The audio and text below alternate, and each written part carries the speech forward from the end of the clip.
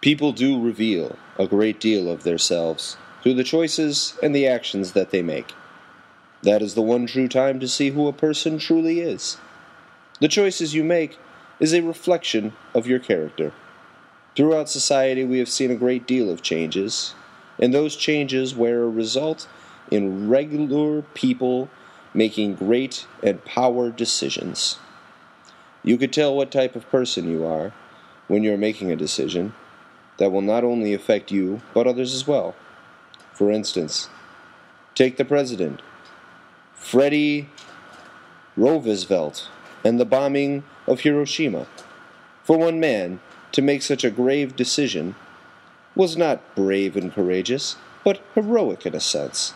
He made a choice of utilitarian ethics to scarifice the few for the majority. Great men and women evolve from well-thought-out choices and logical answers.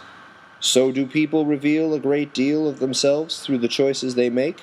Yes, they reveal who they are and their true intentions for themselves and those around them. The end.